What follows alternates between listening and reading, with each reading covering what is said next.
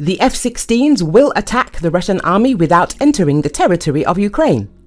Some of the Western F-16 fighters that the partners will provide to Ukraine as part of defense aid will be deployed at foreign air bases. The reason for this is to protect the aircraft from Russian strikes, according to Serhii Holubtsov, Chief of Aviation of the Air Force Command of the Armed Forces of Ukraine. The Brigadier General notes that 4 countries have confirmed the provision of these aircraft to Ukraine, but expressed the opinion that the number may increase over time as almost all countries with F-16s are gradually rearming with F-35s. As for 30 aircraft, 40.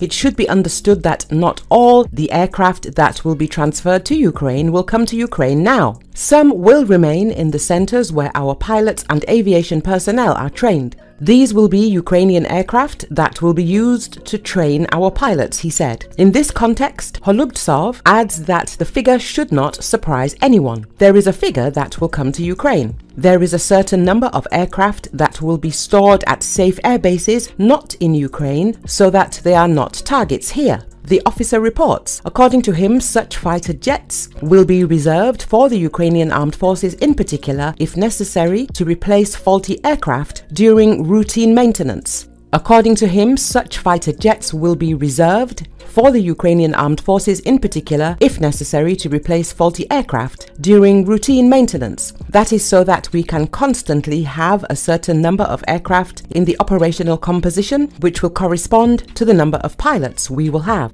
Holubtsov said. He adds that if there are more pilots, there will be more F-16s on the territory of Ukraine. The head of aviation of the Ukrainian Air Force Command notes that the Ukrainian side has a certain number of prepared airfields, and the number of planes that will enter first this year is known. We know how many will come in next year. We have these plans. If the year 28 was mentioned somewhere, it was mentioned today. Tomorrow it may be 27, then 26, says Holubtsov.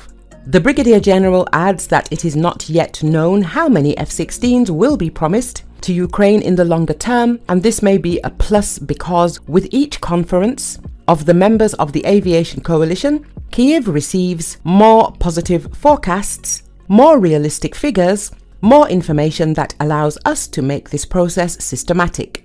In 2023, some NATO member states decided to provide Ukraine with F-16 fighter jets and trained Ukrainian pilots for these fighters. According to Politico, Ukraine is putting pressure on European countries and the United States to step up efforts to train Ukrainian pilots for the F-16, as Kyiv is not satisfied with the pace and scope of training Ukrainian pilots in the West.